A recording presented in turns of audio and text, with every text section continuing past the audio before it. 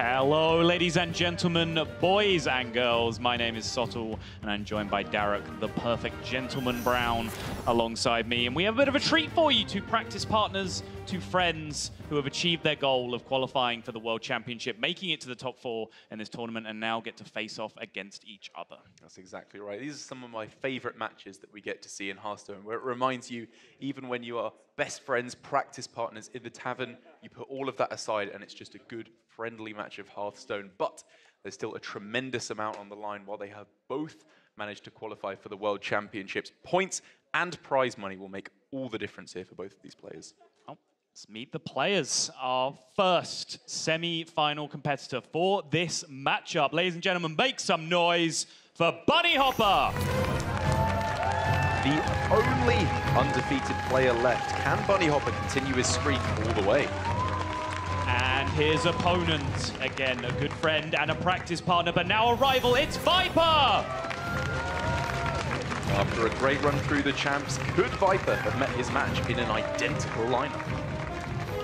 And that is the question. 120 cards versus 120 cards. And although these players now find themselves with the same lineups and in the same spot, the spot they wanted to be, they had very, very different paths to get here. So let's check out how exactly they achieved their goal setting out for this tournament to qualify for the World Championship, starting with Bunnyhoppor, who, as Derek mentioned, is the only remaining undefeated player in the tournament, picking off Glory in that opening round. And then he was threatening to shatter the dreams of Killin' All Day, put an end to #Yokad for good, but Killin' All Day was able to come out of that bracket in the loser's spot, and then in the quarterfinal game, as we saw just very recently, he was able to defeat Turner 3-2, overcoming that aggressive lineup to find himself now against Viper.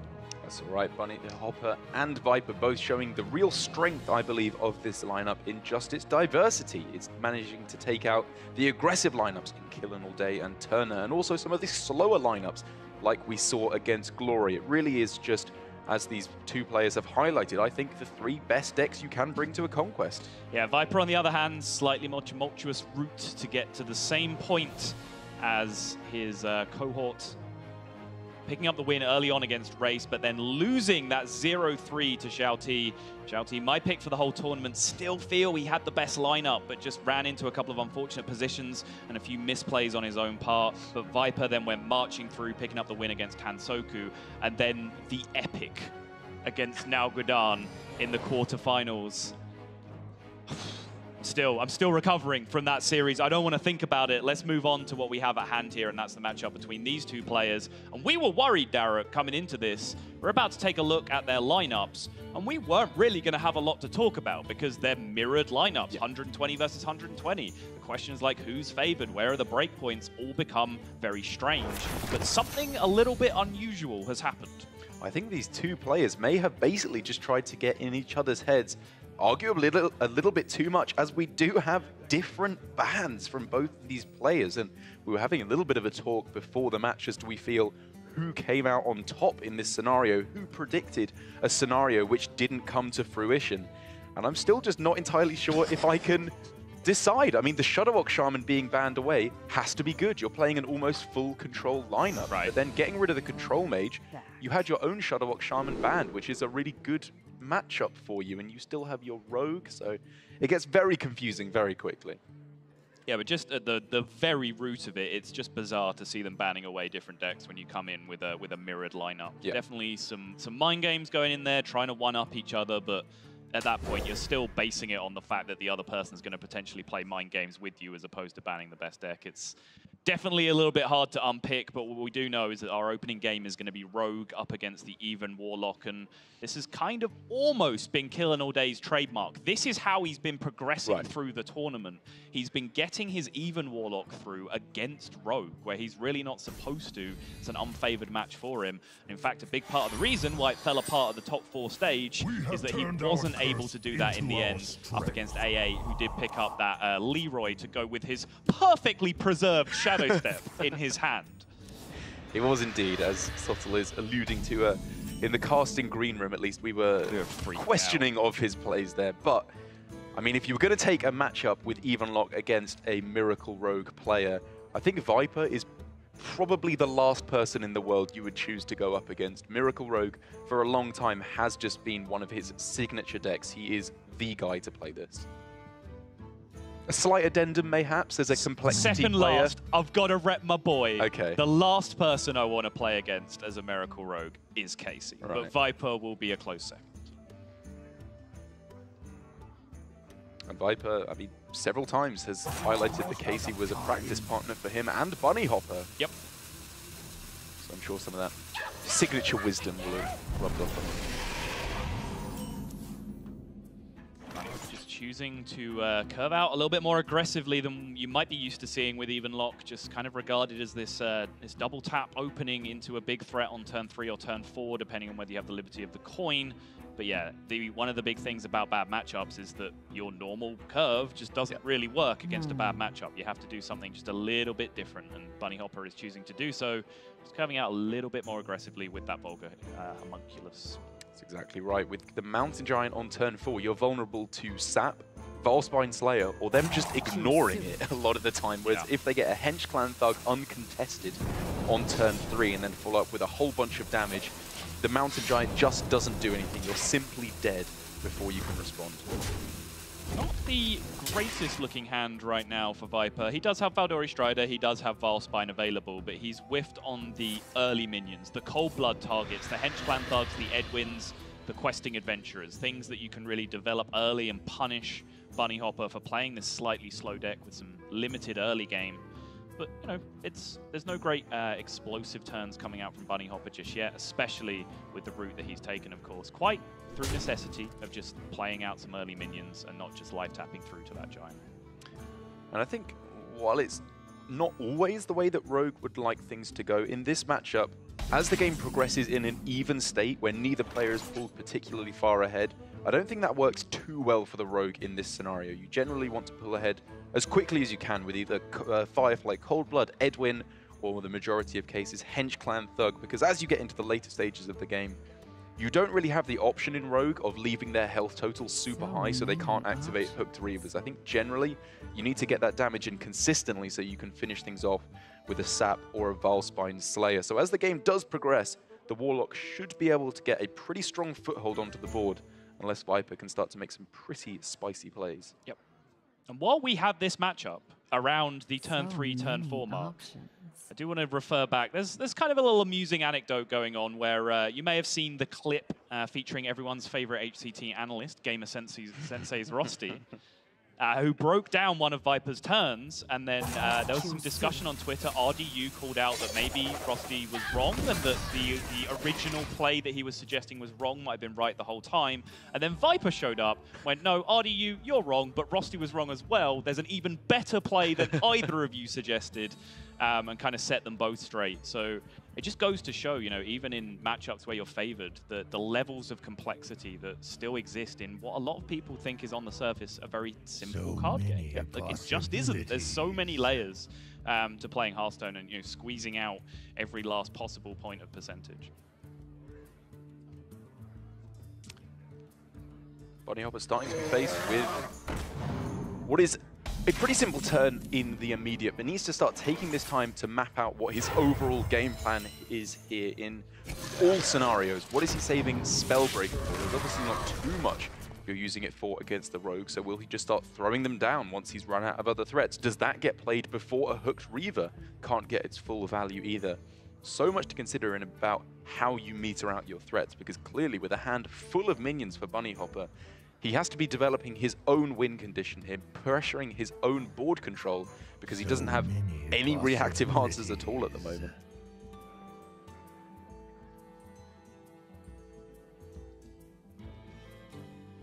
Bunnyhoppor, I mean, it looks like a fairly straightforward Mountain Giant turn on the surface, but when you start to dig down into it, is it really the best option? You just saw a Valspine Slayer, but there's still plenty of ways available for that giant to get punished. Yeah. You know, the least of which would be that kind of cold blood tempo play that Rusty breakdown was really all about in the long run. But there are much scarier options than that still in things like Sap blowing you out completely.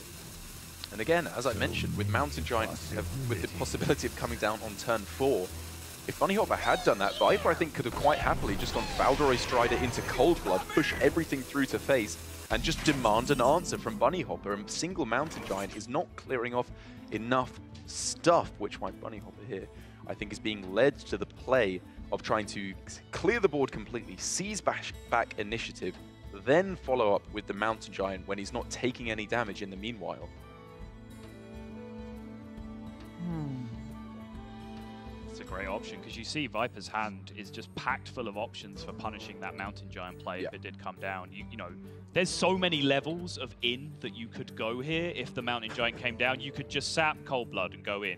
You could Faldorei Strider, prep sap. You could just fan and sap. Or you could do all of the above. Faldorei Strider, prep sap, Cold Blood the Vile Spine Slayer. Essentially, Bunnyhoppor would have been in a huge mess if he'd have just made the rather obvious-looking play of playing Mountain Giant on that turn. But now on the other side for Viper, things get a lot more difficult, and the rope is burning already, as it seems like he only just started thinking about his turn. Does he want to use one of his precious saps now before he's even seeing something like a Hooked Reaver or a Giant at all? And he's going for the play that you pointed out last turn, that he could have done on the Giant, just to make a nice big board and demand an answer from his opponent. And in terms of answers that he could even deliver, outside of Hellfire into Defile, exactly, it feels like there's very little that can be done here. Yeah, the big difference here is that the Doomsayer healed Bunnyhoppor for 7 over the Mountain Giant play, and Bunnyhoppor still has a Mountain Giant in hand, which he can start to use to consolidate pressure if he gets a grip back on the board. The board state that he's facing down is exactly the same as the punish he would have received from the Mountain Giant, but he does have that crucial 7 extra health to play with. But so many looking at it even closer, like, is that even to his benefit? You know, being out of range of those Hooked Reavers here, would he rather even be at 12 than 19? I think with the way his hand is currently shaping up, every single point of life is just too precious to be considering about Hooked Reavers right now. With a Vulgar Homunculus and a Sun Fury Protector in hand, he's got a good amount of taunt outside of the Hooked Reaver, and he knows with aggressive plays like this from Viper, the chances of him having a Leroy or another Sap or another Vile Spine in hand to push through for the extra damage is surprisingly high. Just going to taunt up this Mountain Giant, and he's using a taunt activator, which makes Viper's Sap or Vile Spine even more powerful here, but not much choice. He really doesn't want to be taking 11 in this position. And here for Viper, again, a seemingly innocuous turn on its surface with, I mean, what I'm looking at as Shiv face, Sap the Giant, and push everything else to the face as well to try and close out the game. Kind of becomes a lot more confusing then, because are you afraid of Hooked Reaver in that scenario? A little bit. Do you want to trade off a minion here so that you can save that Sap? I think in this instance, though, it's as you were pointing out in the last series, you don't want to overthink yourself. You could come up with a multitude of different reasons to save this Sap. But getting forward, what, 12 damage to the face on this turn cannot be bad. Yeah, I think with the way the board state's broken down, this is just fine. You'd be scared if, say, something like Defile Hooked Reaver here on 7 mana was a possibility for the opponent. That would be an issue for you, but it just isn't. The breakpoints just don't exist. So the full push here just seems very, very fitting. And it does seem these players, you know, with the World Championship achieved already, are playing a little bit more relaxed and a little bit quicker. You know, these players have been involved in the 2 longest series of the tournament so far. Bunnyhoppor with a 1 hour 58 series very early on, and then that Viper Nalgredan epic that we just watched coming in just under that at 1 hour 54. Would you like to hazard a guess as to who got to cast both of those series there? Go on, give it to me. It was us. Was it us? It was us. Wow. I think I remember that all, what was it, 5 years ago, as Viper takes the favorable series, the Miracle Rogue, doing what it always seems to do for Viper in particular, bringing himself 1-0 up against the identical lineup in Bunnyhoppor. Yeah, now with that Rogue victory on the board, Bunny's Shaman being banned is starting to become a little less of a factor, because, you know, that was the matchup you wanted to line your Rogue up into in particular. The Rogue was going to get a win wherever it was along the line. You know, we could like dissect these bans until the end of time. It is just a very strange situation. But yeah, I mean, that's the matchup that I was very worried about with the aggressive lineups that we saw in the tournament in general. Turner's lineup and Killing All Day's lineup both had that even lock packed in there, but they were primarily, targeting rogues with their other very aggressive decks. So having that weakness there with their even lock against those rogue lineups, I think was always going to be a liability. And you're starting to see in other matchups now how powerful rogue is in that matchup. That's exactly right. I think maybe the thing that offset that for Viper in particular, because while we have disagreed with some of his plays with specific decks, the even lock in particular, I think we really liked his creative playstyle with it. And even from Bunnyhoppor there as well, not going with the traditional lines of tap every single turn, realizing what the actual good stuff in each matchup is. Very good matchup understanding with that even lock. So still, I think Bunny's got a good chance of taking the win with it. I couldn't agree more, but until we find out if that is the case, just give the players a quick moment to regroup their thoughts. We'll be right back after this.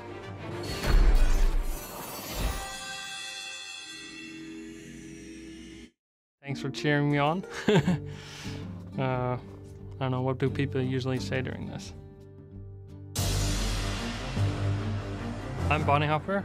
I'm from Germany and I currently live in Oslo, Norway. I like playing Hearthstone firstly because I've loved playing games since I was a child. It really appealed to me that you can build your deck, you can make a strategy, and then on the other hand, I'm also just a competitive person. I don't know if I approach the tournaments and lineup building and things like this scientifically, but I definitely love to just write down all my ideas, and usually when I prepare lineups for tournaments, I'll take out a college block and I'll just write several pages with lineups and tech cards and just random arrows on what is good against what.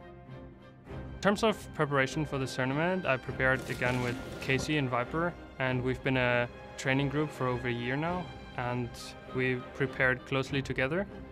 And it's been quite successful with all of us having good scores and Casey making top 16 twice.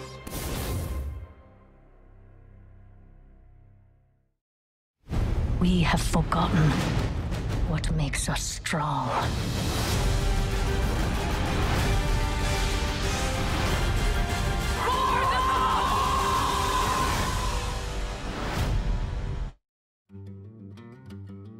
Some people just go by, okay, it's a mathematical problem. There's always one answer that's the right answer, the right call, the right decks. But figuring it out is not easy. And I'm probably one of the guys that wants to do something different, not just go with everyone expects, try to counter, try to beat what people bring. Viper takes it 3-2. A lot of people made like those statistics about who's gonna make it out of groups, who's gonna win and so on.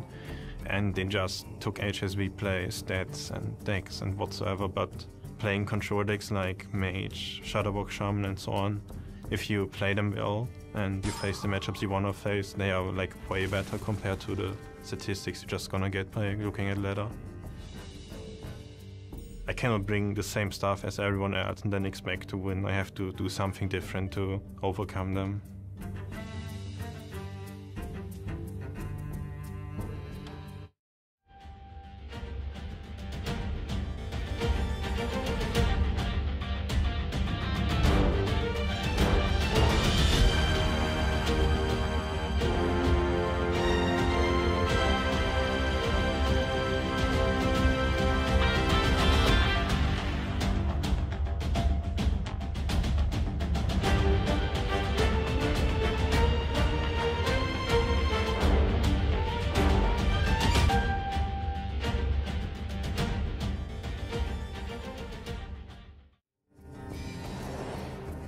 I love hearing to both of those players talk, particularly Bunnyhoppor. I think one of the smartest, one of the most underrated players in Hearthstone, and he is an incredible intellect. He's a published author already in a Journal of Physical Chemistry. He's studying for his PhD right now. The title of his PhD thesis, I can't remember it, but I'm pretty sure it contains more words than just admirable knows in total.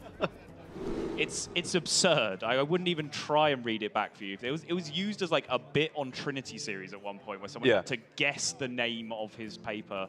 Ridiculous sounding thing. I don't even know what on earth Bunnyhoppor studies or writes about. I just know that he's way smarter than I am. I think it was how stuff works. Sure, yeah, let's go with that. Something along those lines. But here, another matchup that's been one of the cornerstones of the Hearthstone Championship Tour. Summer Championship with two very highly represented decks. Shudderwock Shaman up against Even Warlock. And while Shudderwock Shaman has led to some of the most crazy games we've seen so far this weekend, with a hand like this, double Mana Tide to get things going, it looks like Viper might be off to a pretty nice lead to take this game.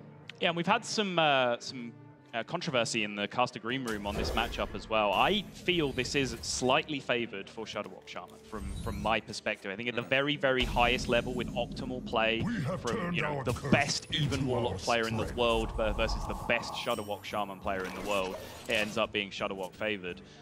Cora borderline threatened to fight me over this issue. She insists that Even Warlock just beats you up too quickly. But do you have an opinion? Do you want to take a side on this argument? I first of all have some advice. Do not take her up on that fight. Agreed. You will lose. It is a lose-lose situation for me regardless, but mostly just lose. Exactly. She will probably beat me. But I would have to agree with you in this scenario, at the very least with the lineup of Shudderwock Shaman that is played by Viper and Bunnyhoppor, with 2 copies of Earthshock knocking about in there, as well as a Black Knight, which really helps to swing things back in your favor after you've played the Shudderwock.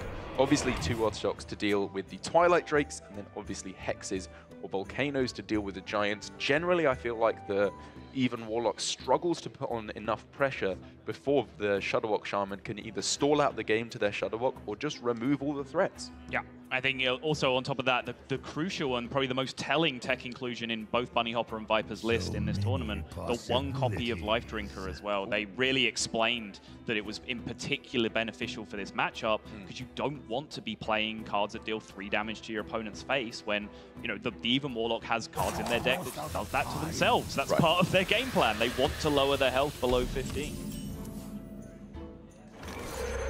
Mana Tide go. Pretty straightforward. Ooze in hand for Bunnyhoppor, but the Taunt Totem was rolled crucially for Viper on the earlier turn anyway, which really shuts some of this madness down. Sometimes there are matchups where you can debate whether pressing Totem or not is correct, but the opportunity to guard a Mana Tide behind this Taunt Totem is a huge win. And having seen that Taunt Totem, Brian Kibler and I have both been heavily advocating for playing Acidic Swampoos on 2 in this matchup, but with the Taunt Totem there's just no point. Yeah, absolutely. And with obviously Bunnyhoppor being on the coin, I think this is a little bit more understandable because he had a Giant in hand already, wants to get that out on turn 3, and he can just follow up with a Hellfire on the following turn if he needs to. If Viper plays out either the Mana Tide or the Acolyte of Pain, it should be a very nice, easy play for Bunnyhoppor just to clear up some of that draw and get a good amount of damage going through to the face. That's right. Which makes you wonder if Viper wants to divert away from a second card draw option here when he's already kind of setting up a nice Hellfire board and just commit to the Glacial Shard just to lock out the Giant and just move forward from there, make Bunnyhoppor drop the Hellfire, get on with his life, but Viper seems to disagree. He's not even going to drop the Glacial here. Suggests to me he's looking for Hex or Volcano, right? He wants to draw 2 cards here, 1 off the Mana Tide, and he's happy if he gets Hellfired because he's saying just freezing this for 1 turn with a Glacial Shard's not good enough for me. I need to find the permanent answer. I do find it interesting as to why he didn't go with the Glacial Shard. I was looking at a first glance at being scared of Defile to overdraw you a card on the Acolyte of Pain if you play a 1 health minion, but even then, the numbers, exactly, they're not there, and 1 card being burned to draw 3, I think you'd pretty happily take that the majority of the time, and he wouldn't even burn a card because he could dump an extra card from hand with the Glacial Shard. And it would have ended up saving him an extra 8 health here in this scenario, but still Hex there in a very timely fashion to help out Viper. Now with the Giant down to 5 health though, Viper could choose to just try and develop into it and fight it honestly stat for stat. Glacial Shard, Saronite Chain Gang is an availability with a Hellfire gone. it's a great turn for a Glacial Shard as well, because you play around Spellbreaker from the opponent. You know, Spellbreaker to make the giant attack, it still runs into the Taunt Wall. It doesn't connect to your face for that big 8 damage. And even while you may be unable to kill it through minions alone, making it a little bit squishier to the Volcano. Potentially, if they develop another mountain giant into it, if Bunnyhoppor feeling a little bit overzealous, you could then clear up 2 giants, or at the very least 2 big threats, without having played a Hex whatsoever. What's your big fear here? Like, are you scared of Shroom Brewer? Is that enough to really mess with the Volcano maths? It's not, right? It's still reasonable. He trades in, goes down to 3, back up to 7, 11 health on the board, 14 with the other Chain Gang. Yeah, he's fine. Viper still, just no Glacial Shard, just holding on to it. I wonder if he's trying to set up for Glacial Grumble. Glacial is a play Possible. we see more than I would expect with the Shudderwock Shaman deck, because that's definitely something I underrated at first, is how useful both the immediate effect of another freeze is, and how good the secondary effect of having more freeze battle cries in the Shudderwock pool is. Because then while that does deny him the possibility of guaranteeing an infinite Shudderwock, as is always the case against even Warlock, if he just plays 1 Shudderwock, summons 3 6/6s, freezes the entire board, he probably wins anyway from there. You're probably doing all right, yeah.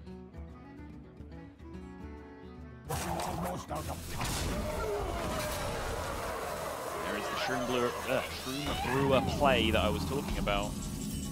No life tap here because Bunnyhoppor would have taken himself back up to 10 cards, but that doesn't actually eliminate that play from happening in even Warlock, believe it or not, because sometimes the players do consider it such a priority to deal that 2 life tap damage to themselves that they will happily burn a card in order to do so and get down below 15 health. And with Double Hooked Reaver in hand, it's a consideration, but not a huge one. I don't know, I think it's a pretty decent consideration. Right. You've got Giant in hand, and a Twilight Drake, and Double Hooked Reaver. The good cards you have left in your deck are like Gul'dan, Lich King. Lich King. I suppose there's a couple good cards in there, but the vast majority of them are very, very weak. And so dealing 2 extra damage to yourself in the immediate is really good. Hearthstone's weird. What happened to my game?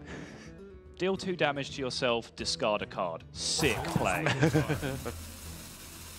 It's cool, honestly. I like it a lot. It's interesting to see how adaptive you have to be in your thinking. You cannot be relaxed in your Hearthstone study. Now Glacial Shard coming out for just significantly less value than it could have picked up on the previous turns. But he did, in exchange for that, did Viper get much more value out of his Hex, because he ate the Mountain Giant. Yes, he could have done that a couple of turns ago, but he picked up the Shroom Brewer Battle Cry off it as well, which, you know, is not nothing in the matchup, because it's a key tool to play around Volcano, first and foremost. That's fair. I still think, though, at least with the Glacial Shard, having used it on the previous turn, it would have opened up more possibility. Maybe not for Grumble on this turn, but it would have preserved a Saronite Chain Gang on the board. You would have already had the Glacial Shard in play, ready to go, and he wouldn't have been able to play the Shroom Brewer on the Giant. So he may very well have just had to play the Shroom Brewer on a random minion, just because he doesn't want to get the heal to face. I think the big hidden motive behind the Glacial Shard this turn is that he wants to protect that last Chain Gang token.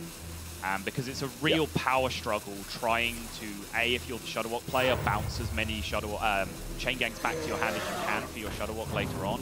And then the player that plays against it, trying to make sure that Chain Gangs don't stick to the board.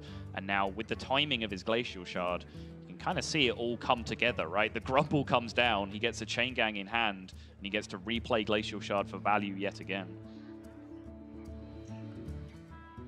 But then he's got to start considering if he's just taking a little bit too much damage if he goes for a Grumble play here. I totally agree that it is, at least in terms of his own game plan, a fantastic time to go for Grumble. Yep. But what does he do after that? Earthshock on the Drake is obviously fantastic. If he silences the Giant, he's then super vulnerable to a silence, which he does have to be very cautious of.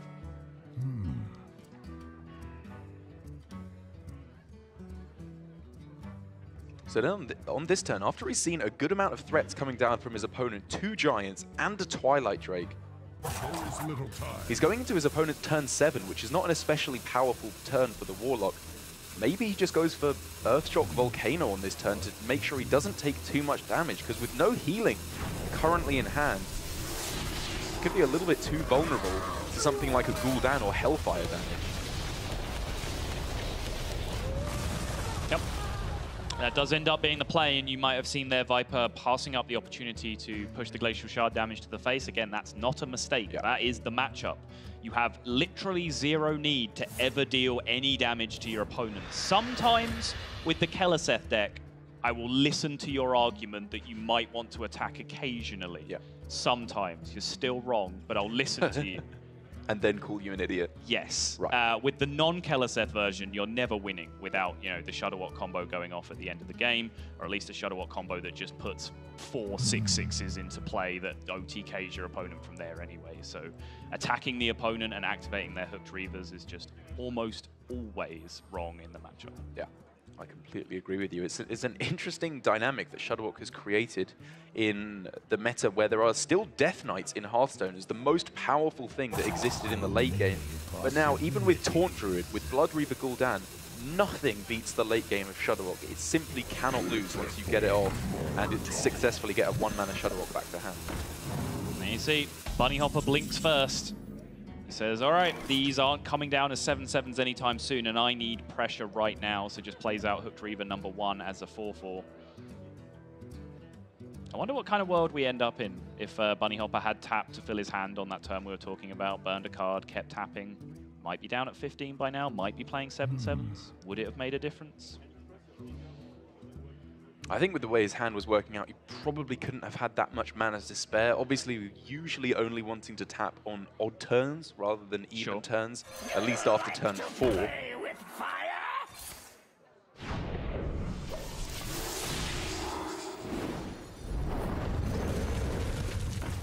Viper just doing what he can to draw a couple of extra cards, because he only really needs something like that to put himself in a very nice position to just start playing this Shudderwock, because he's now got, what, 2 Saronite Chain Gangs, a Grumble, a Shudderwock.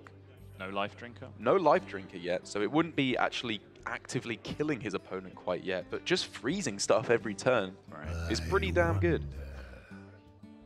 It's also the other consideration in this matchup that we haven't really glossed on. We've talked about just about every other aspect of the Hooked Reaver dynamic, but of course Viper and Bunnyhoppor's build of Shudderwock Shaman also includes that copy of Black Knight. So coming out as a 7/7 with Taunt actually gives that vulnerability, that activation to the Black Knight, which then again goes into that Shudderwock pool, and even then if you get further Taunt minions down later in the game with some Fury Protector or whatever else, you start getting yourself in a real mess.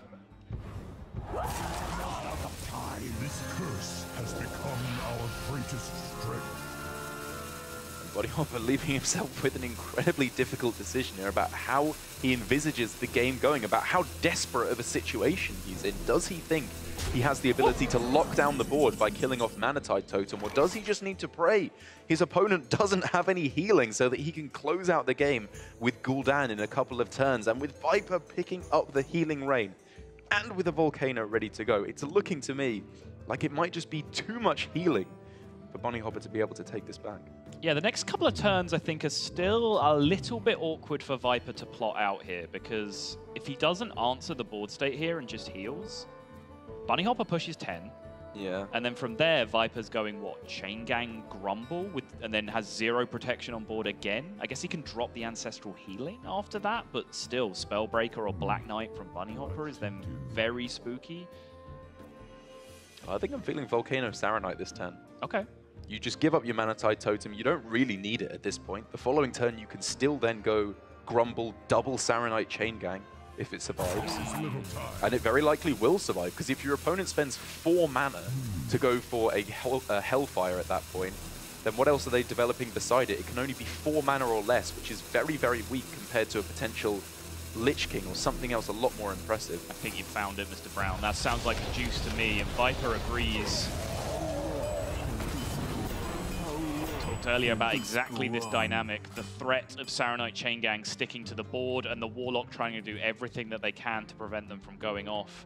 But everything that Bunnyhoppor can do is 0 right now.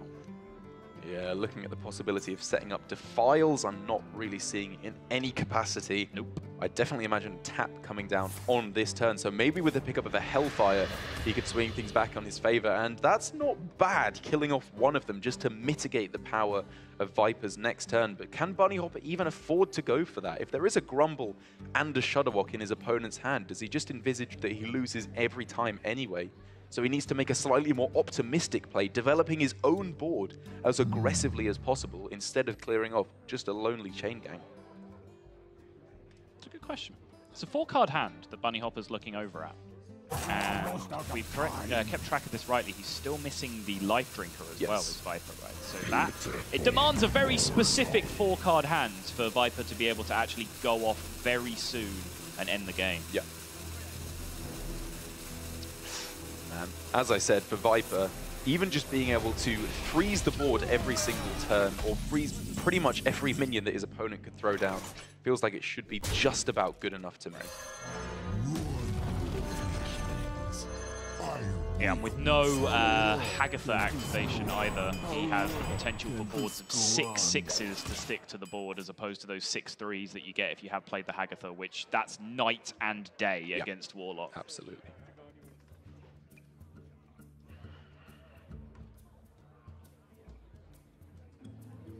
Bunnyhoppor again going to be counting up how many minions he gets back off the Blood Reaver Gul'dan. I believe it's just one Homunculus, which he played right at the start, and then a Hooked Reaver as well, which is not bad considering how dire it can be when you play Blood Reaver Gul'dan with this deck. Yeah. It's not the powerhouse that you can see in A8's Q block, for example. And he's just thinking here, it's fine, but it's not game-winning. I need to find something more impressive. It needs to be Lich King off the top into Army of the Dead, something like that to make an unbeatable board state for his opponent, because he has now seen 2 copies of Volcano thrown down. If Bunnyhoppor can exploit a small window of weakness from his opponent, maybe he can pull this back. But with Viper, a Grumble still on the board, there is no scenario in which his Shudderwock fails now.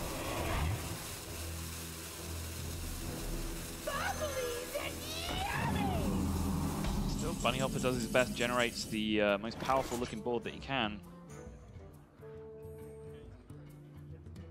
And if Viper's already plotting these attacks, it's like he might think it's time. He does.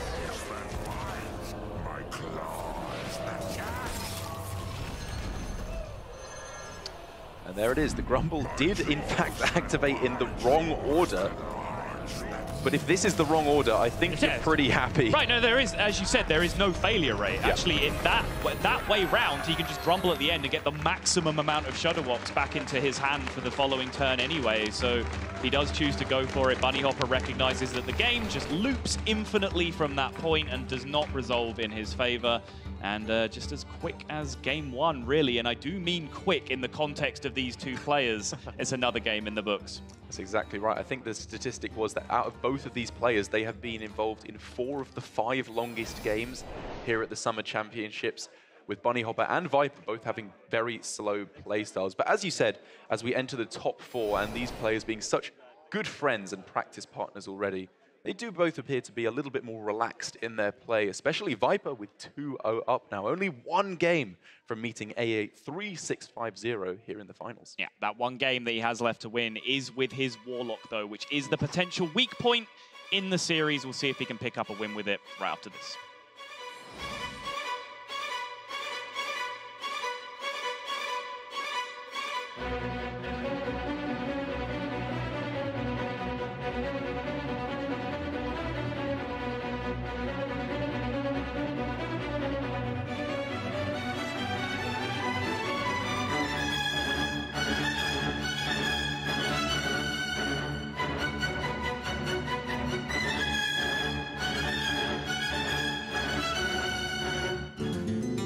On this week's episode of Talkstone. Now it's time for the well-played moment, where we talk about our favorite plays. Our well-played moment has to be from HCT Soul just a few weeks back. Taunt Druid versus Shadowwalk Shaman. Cinderlaw goes with a 2/4 Acolyte opinion that he had just drawn thanks to Prince Keliseth earlier on. Saiyan recognizes this, and he's like, well, I'm not really aggroing him down. He's drawn so many cards. I just gotta go for it here. And so he swipes, and he naturalizes, and he puts more damage in the Acolyte, and everything seems to be going well. You know, the pieces are getting burned. It was burned. I'm like, these are Hex important was cards. burned. These are very important cards. But Saddle's like, everything still works. And then, all of a sudden, well played. Boom! Shudderwalk just blows up. And Cinderlaw, you can see it in his face. It's like rage and fury. Like Cinderlaw, he's like, I'm done. I can't win. It's over. Just concedes. And it's like, it's just insane to watch. Kind of the perfect way to cap off that intense series with Cinderlaw burning the Shadowwalk. Game 5. Oh. Yeah.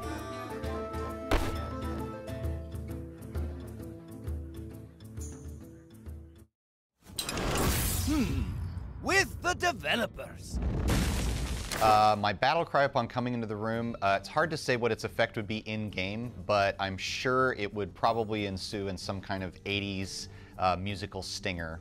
I think it'd just be like an exasperated sigh. Honestly, it'd probably be a laugh, because I just laugh all the time in any situation, and sometimes inappropriately. I'm very tired in the mornings, and I always have meetings in the mornings, so I just kind of like sit down like... I'm pretty sure I would not have a battle cry, and I would have stealth, because that is what I do all day on accident, is accidentally startle people that I just wanted to talk to. Oh man, if I had my own battle cry, it would probably bring joy and a smile, put a smile on everyone's face. You just open the door and like dun dun dun dun dun dun dun, trumpets are thundering. It's like, who's? Oh, it's Josh again. Oh. If I were going to try and not startle people, then my battle cry would probably be, hey, can I talk to you real quick? I don't know if I'd have a voiceover. It'd be more of an aura where like you just enter the room and everyone just starts like laughing. If I had a battle cry whenever I walked into the room, it would be to transform the color of a random person in the room's hair. Just like that.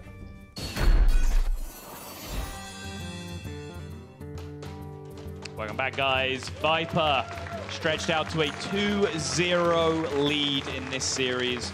Only the Warlock left to win with. His opponent, Bunnyhoppor, his friend, his countryman, his practice partner, and the man who brought the same 120 cards, the same 430 card decks to this tournament. They are playing what should have been perhaps a literal mirror match, only mixed up by the fact that different decks were banned out, and now you start to see the differences. Bunny gets to roll out with his big spell mage, whereas it was the mage that was banned away from Viper, leaving him now with just this even Warlock to win with. That's exactly right, and while obviously Viper is left with a mirror match at the very worst, or actually arguably at the very best from Bunnyhoppor with his own even Warlock there. Bunnyhoppor's 2 remaining decks in the Miracle Rogue and the Control Mage outside of that, I think are pretty decidedly not great matchups for the even Warlock. As for this one, with the Control Mage, generally your threats just don't line up well enough against their removal. Your things just die before you can kill them. And then in the late game, while traditionally Blood Reaver cooldown has been a very strong Death Knight against Frostlich Jaina, I think with the amount of tapping you're doing and how few demons you get back, the Water Elementals pretty quickly overwhelm you. There you see it again. No ping, turn 2 from Bunnyhoppor. No reason to deal damage. It's very similar to the Shadowwalk Shaman dynamic we described earlier, but now reversed. It's Bunnyhoppor that has no merit in his deck to deal damage, and that's not because he has some kind of infinite, unstoppable win condition at the end of the game. It's just because he has enough removal to blow up every single thing that Viper plays this game. I mean, his infinite unstoppable win condition is Viper just running out of cards in his deck. I guess, yeah, Fatigue is the ultimate unstoppable win condition, actually, when you think about it, right? That was really almost really deep. But it wasn't, so let's move on. Oh. Got it.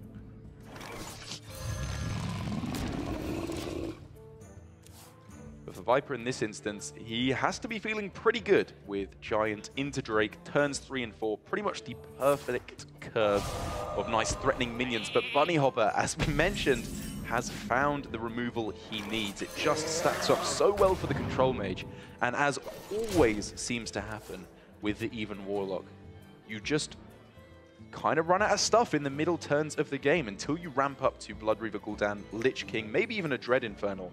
Your turns in the middle are just pretty mediocre. Yeah, I think that Dread Inferno actually ends up being one of the key minions because not only is it one of the biggest threats in your deck outside of the Mountain Giants in terms of pressure, it's also a minion that can come back from the Blood Reaver Gul'dan, actually like full power form, right? You get to the position where maybe you forced out a couple of Blizzards and a Dragon's Fury and a Flame Strike from your opponent clearing the board, and then you get back to that Gul'dan position, and they have to do something just a little bit desperate maybe in that one moment to clear your board. And if your board is just 4/4s and 2/4s, it's much easier for them to clear that board than 6 health. Exactly, or not even needing to clear the board. In later stages of the game, if you don't keep up the pressure on the mage, they will very happily throw down a Dragon Claw or Alana and represent reverse lethal in surprisingly quick fashion. Right. What to do? Bunnyhoppor now just considering the options of whether this Twilight Drake warrants a polymorph, because as I said, hitting that polymorph on the Dread Inferno is a very, very big deal because it basically creates the exact opposite scenario from what I just described.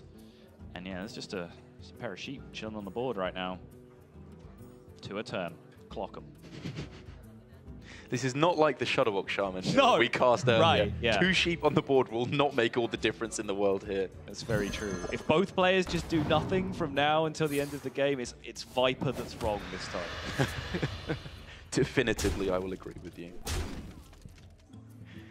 But still, for the moment, it's not bad just to get in that little bit of early damage, because when we do enter the super late stages of the game, obviously a very fair way off yet. Every point of damage will matter a great deal. Viper will be trying to close out the game with damage from Blood Reaver Gul'dan, damage from Hellfire, or just try to stick that one last minion to close things out. I was going to say, Darek is currently going through hazing right now by TJ. Off to his left, TJ's doing everything he could to make Darek laugh for the last 30 seconds. And Darek, like the trooper that he was, held on for a very long time. But finally, it went down. You don't want TJ as your boss. You know, Darek's here. It's, first HCT championship. He's trying to make a good impression. And TJ's just over there trying to ruin his day. Am I allowed to say what he's doing? Will I get in trouble from TJ, my boss, if I do? TJ said way worse things than any of us on stream this week, so I wouldn't worry about it. Oh, I was so close to not laughing, but it's just impossible to not laugh at TJ. At being the operative word. Time runs out on me. Meanwhile, there's been a game of Hearthstone going on. Absolutely. Spellbender, as so often seems to be the case, the pick here, I believe, for Bunnyhoppor.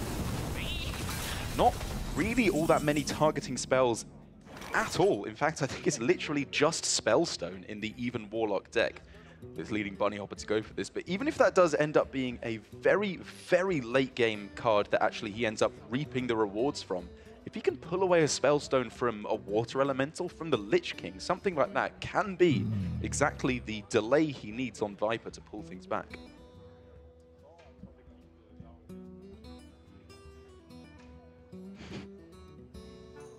You all right? Yeah, I was just thinking about TJ again. It's delayed action. He's still getting me. Yeah, Spellbender is always kind of a viable secret to pick off Arcane Keysmith. I forget who was the first said this to me.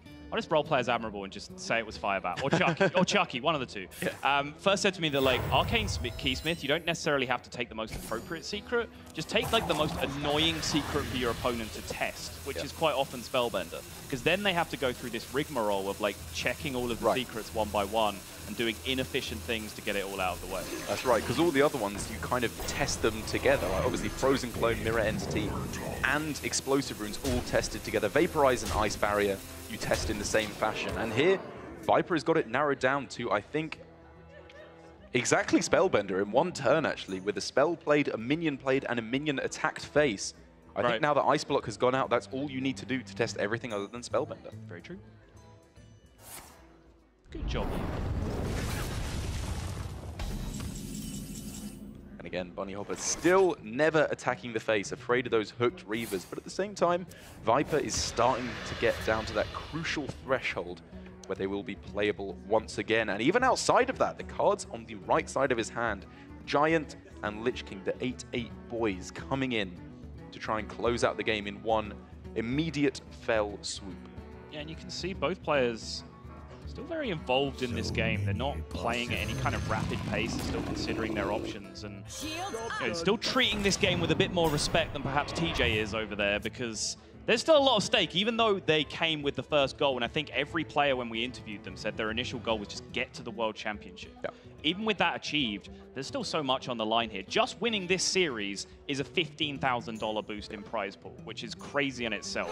There's still $50,000 additional on top of that they can play for at the championships as well. Not to mention the huge boost in HCT points that they get as they move up those rankings, who for Bunnyhoppor in particular are massively important because he's in that top 10, trying to keep pace with F2K, who had an incredible ladder season.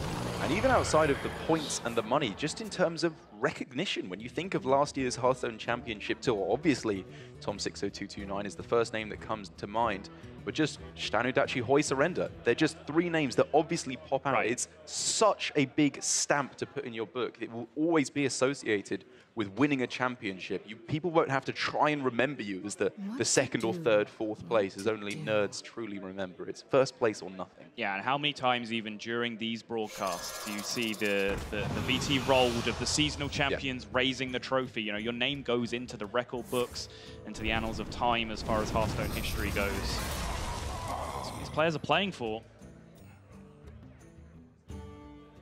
One thing I will say, though, is that the region debate is definitely not here anymore, at least for this event, because actually this is Europe versus Europe, so there will be one more win picked up for Europe by the end of this series regardless. That'll put Europe at a total of 13 wins, which is as many as the other three regions combined at this point. Does anyone still want to have this debate? No takers, that's what I thought. Well done. As I'm sure chat explodes in a flurry of EU greater than NA. Yeah, enjoy that, mods. Have fun. But now for Viper, as you mentioned, that Dread Infernal, just one more threat. He has actually managed to find pretty much every threat on the top half of his deck. I believe both Giants, both Drakes, Lich King, Dread Infernal, all found at this instance. It's only really Blood Reaver Gul'dan he needs to find, and it's not even turn 10, and he's only got 10 cards left in his deck.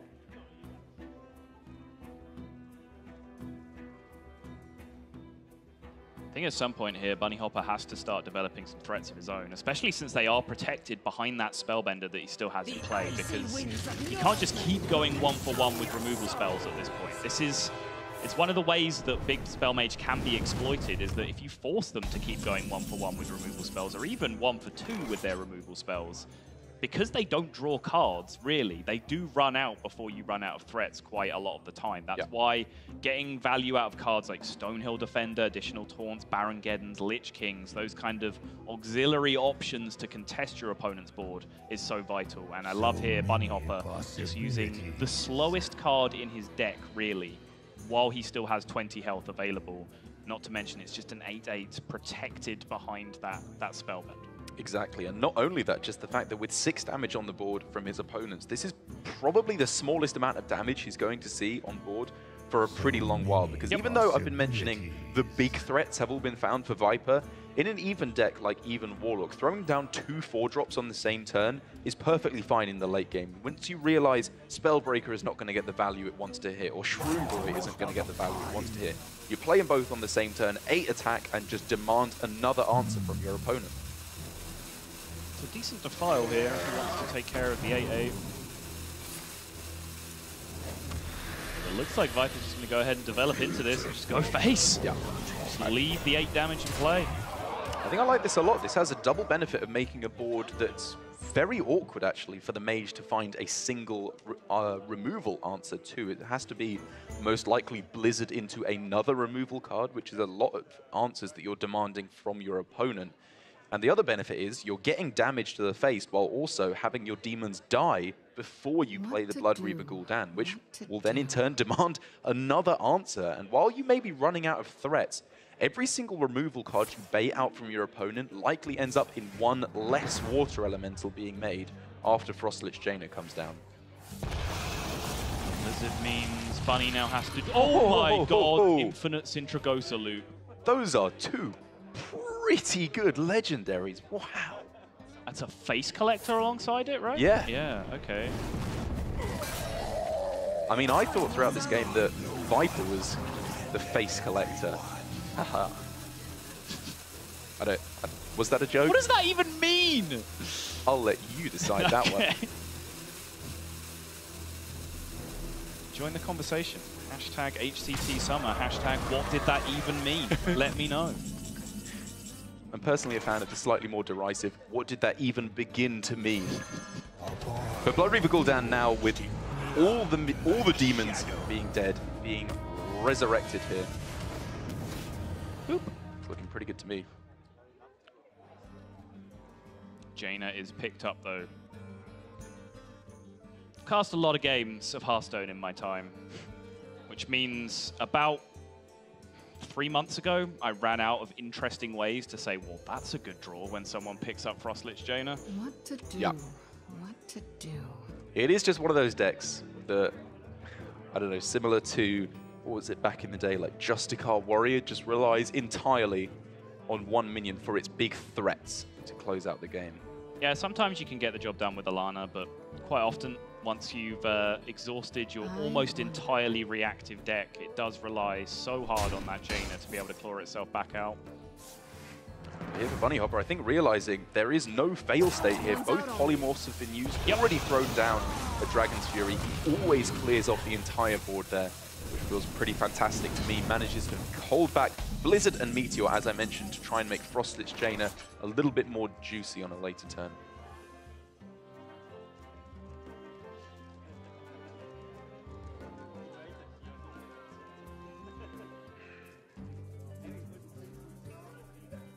Viper now starting to wonder, what is my game plan in this scenario?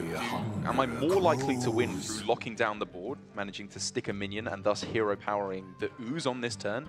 Or am I more likely to win through just hoping my opponent doesn't have any removal, or any healing, sorry, and hero powering the face every turn? He's got 2 Hellfires in hand, so he only needs to get his opponent down to 9. Very true. It's not the most absurd suggestion. 14 cards still left in deck for Bunnyhoppor as well. Definitely something to consider. And it's not like by pinging face he has to completely ignore board control for the rest of the game. He could still go for Gen Greymane hero power face on this turn, or even this is a middle of the road option. He has now set up lethal.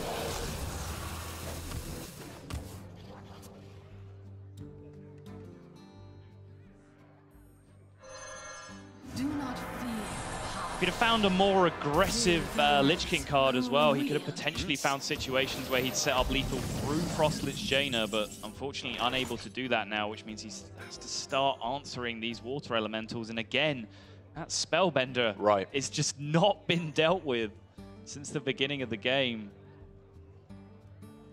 And I was imagining a scenario exactly like this when Bunnyhoppor picked it, and I'm sure he would have been as well, where he's thinking, I just want to be able to deal with a water elemental, or he wants to be able to protect a water elemental when it comes down, because although the first one can often be dealt with through, I don't know, a Lich King card, something like that, they just snowball so quickly if left on the board. You unbelievably quickly pull yourself out of range of any kind of death. Yeah. So many bloody decisions.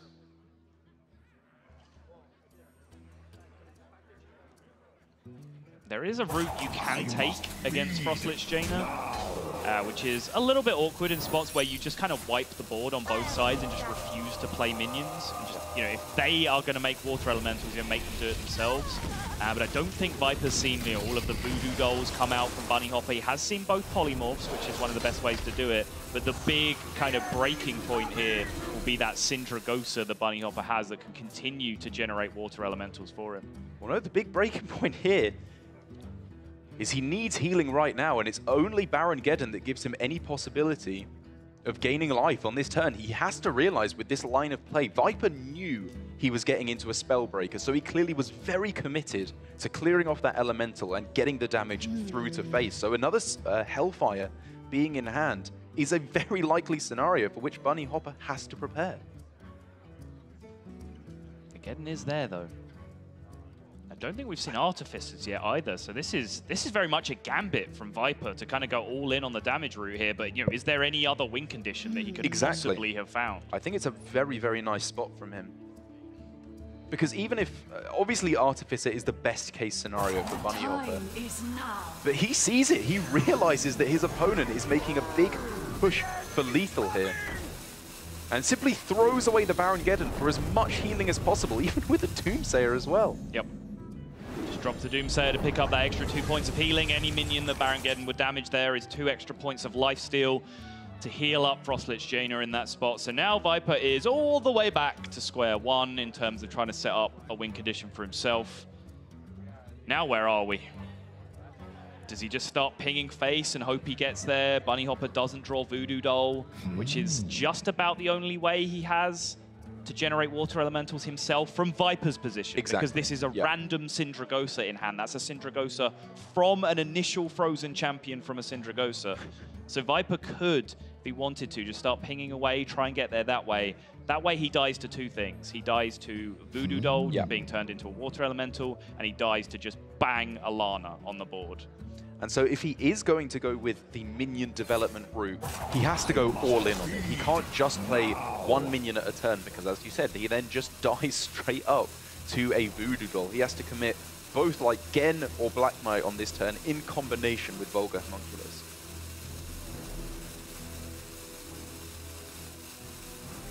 Or Spellbreaker plus Shroomburrow, I guess. Just the Shroomburrow. Oh boy. I think with this line of play from Viper, he maybe should have committed a little bit more to his original thinking of closing out the game with hero power as quick as he possibly can. Eventually, as you mentioned, Bunnyhoppor will find either Alana, Voodoo Doll, or the Arcane Artificer. And now Bunnyhoppor has 2 out of those 3 options available to him. Yep. Yeah, the Artificer is a weird one because you can actually play around that a little bit by not playing minions yourself, right? Like Meteor becomes hard to use if you don't play targets, but most of the time he's going to be able to just Artificer and just AoE an empty board if he really needs to. But he was still so many turns away because of that big Baron-Geddon heal, and I think actually that Doomsayer being dropped from Bunnyhoppor actually altered the clock by an entire turn potentially, which might have pushed Viper off that just straight up burst damage route with the hero power. And I've got to be honest, pretty amazed at how close Viper managed to make this series. Even though he drew all of his threats, Bunnyhoppor was looking so dominant for the entire game. Viper coming incredibly close with his very nice play around Spellbender, even though Bunnyhoppor set that up on turn 4 or 5 of the game. Yeah. Still only 1 dead draw from Bunnyhoppor away from winning through the hero power.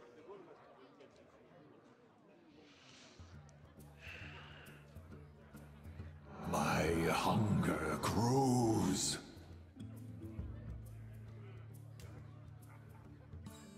Obviously realizing in this scenario, if he is ever to win this game, that single copy of Arcane Artificer has to die on this turn, or at the very least be silenced to negate the effect. So many bloody decisions. It's getting to that point though, where we are fast approaching 0%. I must feed now. As soon as Viper sees that Bunnyhoppor got any kind of a respectable minion off of either the Syndragosa Frozen Champion or the Face Collector itself. Bloody decisions.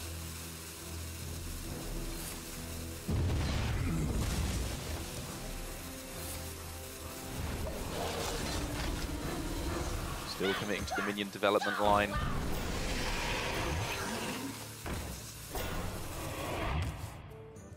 A significant amount of pressure though, is it? Bunnyhoppor is just free to do just about anything he wants here. The Stubborn Gastropod is an irritant at best,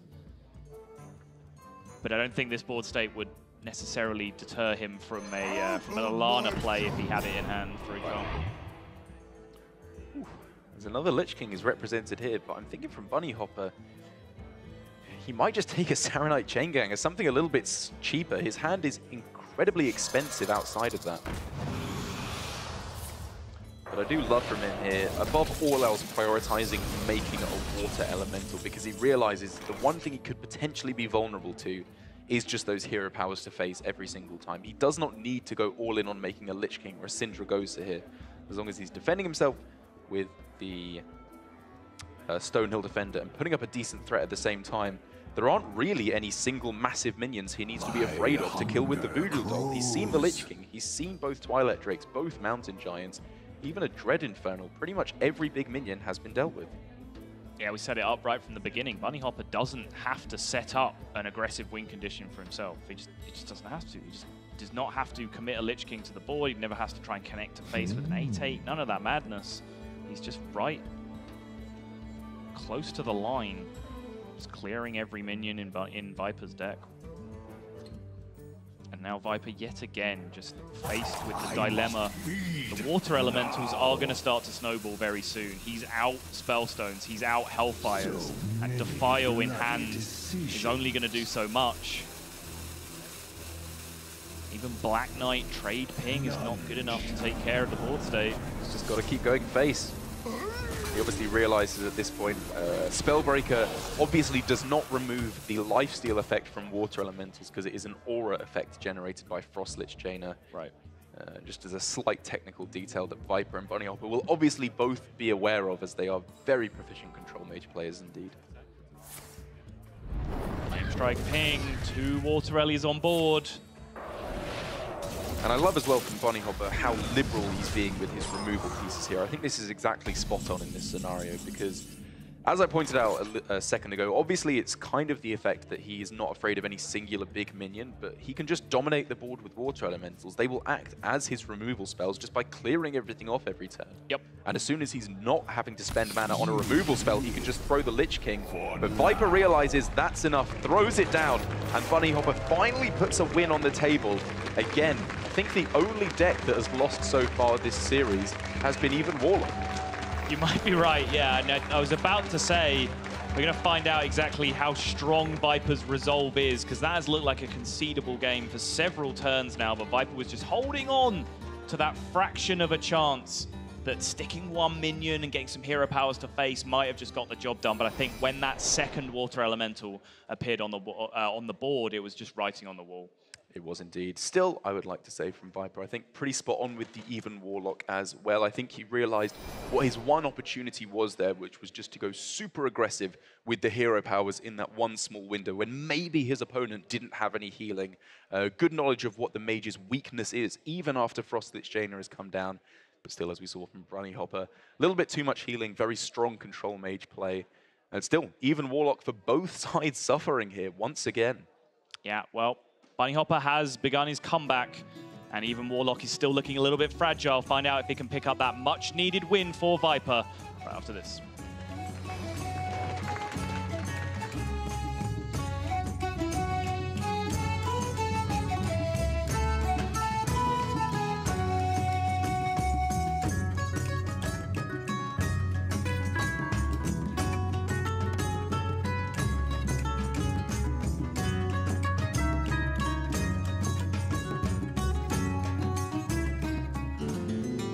On this week's episode of Talkstone. Now it's time for the well-played moment, where we talk about our favorite plays. Our well-played moment has to be from HCT Soul just a few weeks back. Taunt Druid versus Shadowwalk Shaman. Cinderlaw goes with a 2/4 Acolyte opinion that he had just drawn thanks to Prince Keleseth earlier on. Saiyan recognizes this, and he's like, well, I'm not really aggroing him down. He's drawn so many cards. I just got to go for it here. And so he swipes, and he naturalizes, and he puts more damage in the Acolyte, and everything seems to be going well. You know, the pieces are getting burned.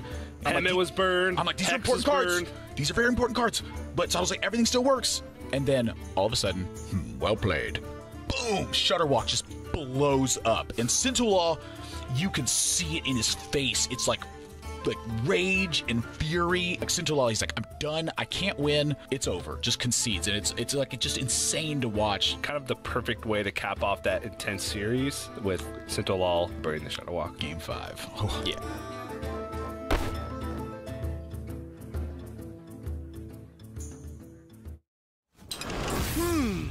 With the casters! If I were to create a dream team with myself and 2 other players, I'd pick Brian Kibler and Shiro his dog. I think us three would be an unstoppable force. Well, I actually do a bunch of content via OmniSlash with Firebat and Zillet. They're both super smart players, super dedicated, really good, and I think that they would work well together alongside me because we worked together before. I guess I'll put Shiro as my #1 draft pick, and then you know what, Kimber can still come in, but he just knows that he wasn't my #1 choice now. Whoa, who would I pick as my 2 teammates? Goodness, you put me on the spot here. Well, I gotta pick TJ, because TJ's like, he's like my brother. That's Admirable's one of them. Longtime casting buddy of mine. I think we can game with the best of them. If they think they can't beat us, I challenge them to see if they can hit Ragnarok shots better than us. And we have so much built up synergy, and we'd be able to find the best decks pretty quickly, or at least find the weirdest decks that would lose in a blazing glory. I challenge them because they could not. We are the best at that. I know because one time TJ and I won 11 coin flips in a row. And Frodan would be my second one, just because he's always got everybody else's backs.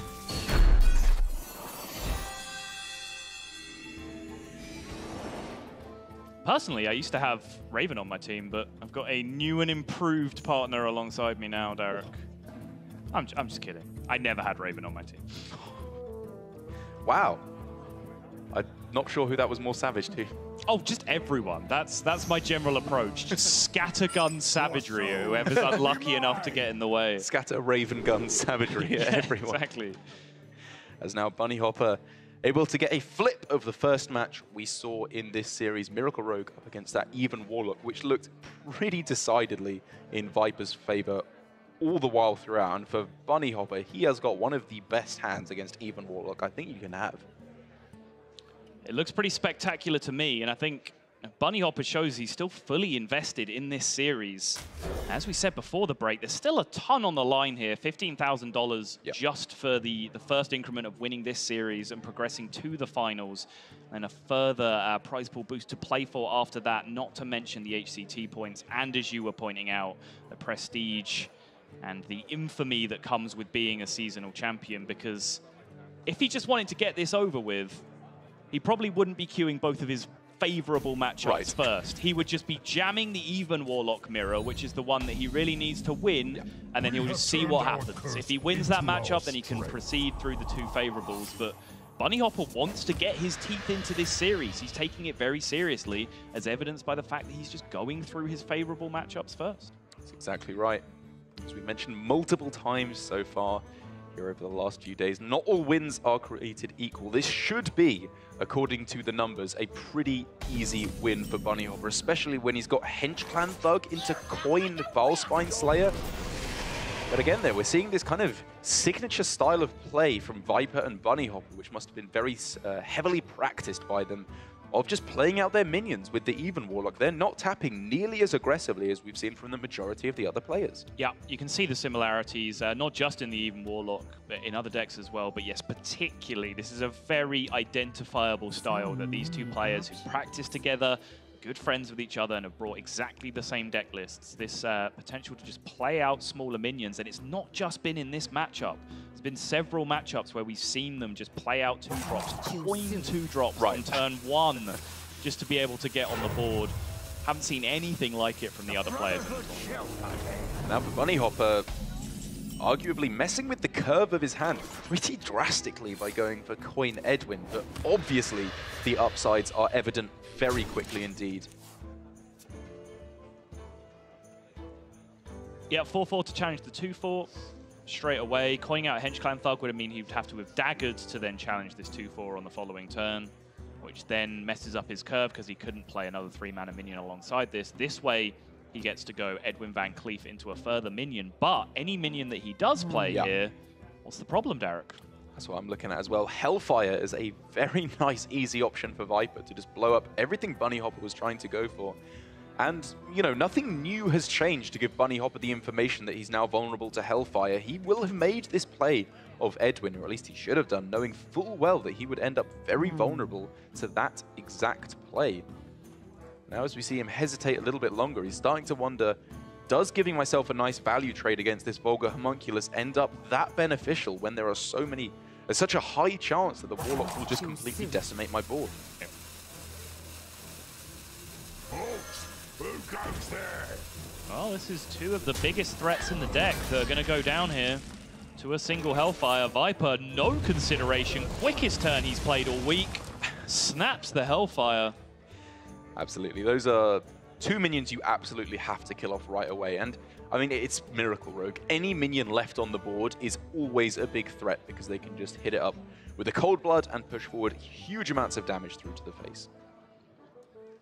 2-2 questing? Question mark? I think you're pretty happy with a 3-3 questing on this turn. I mean, outside of that, it's Dagger, Tempo Elven Minstrel for no card draw. That all feels kind of bad to me. So I think for Bunnyhoppor here, you've just seen a Hellfire. Outside of that, the actual answers they have to this questing adventurer are Spellstone, which I think you're pretty happy with, Spellbreaker, which you're also fairly happy with in this scenario because they've spent their whole turn only giving your minion -1/-1 in terms of immediate effect. Yeah, the reason I consider just popping it as a 2-2 is I'm wondering whether both of your Firefly and your Flame Elemental are both needed as combo activators with this hand. Like double Elven Minstrel Vilespine, you need a lot of combo activators to chew through this. But yeah, with Cold Blood in there as well, it's very possible that he can use that to kick something off as well in an emergency. Exactly. I think with the worst case scenario being Cold Blood Vilespine Slayer to come down on turn 6, this still feels pretty good. And obviously, with the backup plan of maybe you draw another Firefly off the Elven Minstrel, you have a good chance of just drawing a 0-cost spell from your deck in the meanwhile as well. I don't think in and of itself buffing a questing to 3 plays around anything in this matchup. No. From the position of 2. It's just more immediate damage on the board, which is extremely valuable in this matchup. Every single point can make all the difference. And it's also very strong against even Warlock to load up damage on the board to go in one big hit rather than doing small amounts of constant chip damage, because then you end up putting them way past the threshold of the Hooked Reaver to the point where they're just dying to Leroy or Eviscerates, whereas if you're just slowly chipping at them, then you can enter the scenario where they play Hooked Reaver and they're out of range of your burst damage. Now is Bunnyhoppor. It's the first really awkward-looking turn. He had a little bit of a struggle on that turn 4 or going into the turn 4 Hellfire from Viper, whether he wanted to play around it or not. But this is the first turn where just nothing really quite lines up the way you'd like it to. But then for Bunny, while he obviously has some strong plays on this turn, with the most all-in on damage right now being obviously Elemental Fan Cold Blood, just to push everything through to the face, that does potentially leave you with a very messy hand outside of that indeed. If you were to pick up a card you can't combo with Minstrel, you're feeling very sad.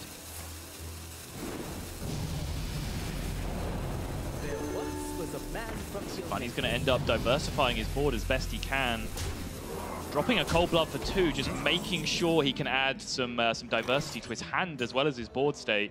Give himself more combo activators on the following turn, and with Hellfire used, that's one of the easiest answer to this board state anyway, but the double buff Spellstone is going to take huge chunks out of this board state, re-stabilize this board for Viper. Now Viper is it's a pretty heavy swing turn for him. He's got a nice little board state going for himself now. Not super exposed to Vilespine Slayer from the opponent. It's a nice target, don't get me wrong, but it's not, you know, a big mountain giant. He's not getting a Lich King Vilespined. He's stabilized his health total a little bit as well, so pushing 3 here with the Firefly isn't super scary to him. That's right. And the play here for Viper, it's, well, the Drake on board is an immediate benefit of last turn going for the Twilight Drake, kind of calling his opponent's bluff, saying, okay, I will leave you with a questing on board. What are you actually going to do about it? How much damage can you push here to make me really regret not clearing it off? And where Viper was sitting, only getting +2/+2 on it on his opponent's turn, he's got to feel pretty good about. Spellbreaker still knocking about behind, and a very nicely healthy statted Drake on the board.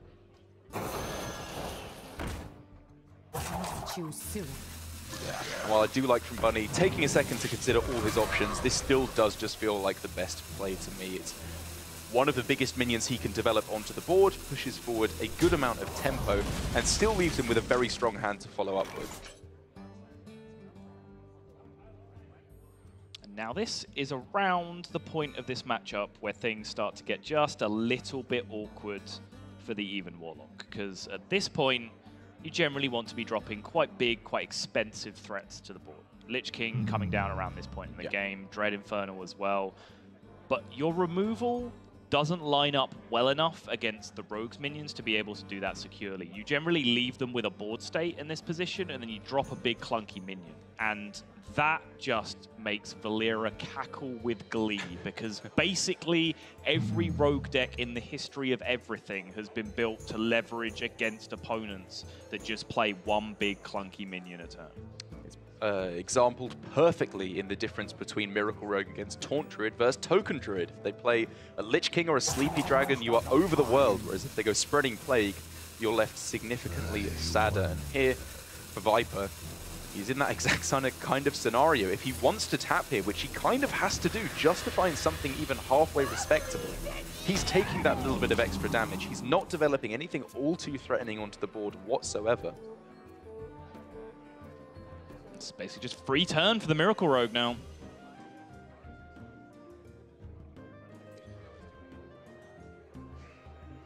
But while this is a good situation for Bunnyhoppor at the moment, as is not always the case for Miracle Rogue, what you see here is just what you get. No spiders knocking about in the deck quite yet, so Bunny needs to make do at the moment with what he's got just in hand, or at the least just damage spells from the deck. He is eventually, with the way things are looking, going to lose board control. Hellfire and Defile will almost certainly be able to get a board clear on the following turn.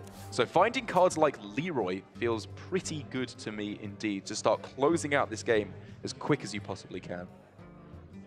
I think the Leroy is more valuable than the Faldori Strider here, because yes, one threatens to end the game quicker, but Faldori Strider can keep him in the game for longer once he gets those spiders shuffled into the deck. Is that ever relevant? It absolutely could be relevant, but I think even the benefit of Faldori Strider will come from spiders right at the top of the deck rather than evenly shuffled throughout. Okay. He really needs to start moving this game a lot quicker. I still think he's very much in the driver's seat here, because he's only a prep or a Valspine away from pretty much just closing it out on the spot. But it is still far from over. As you said, if he could go Faldori Strider and then find a Gadgetzan Auctioneer, that's the kind of situation where extending it a little bit further into the mid to late game will work very much in Bunny's favor.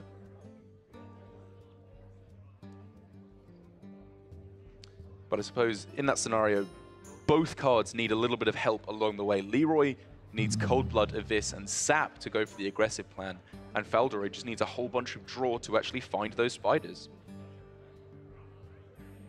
And neither of those are in hand right now. There is a small chance that Bunny might just brick on a couple of draws from here and allow Viper to get control of the board. That's the small window that Viper has to cling to here.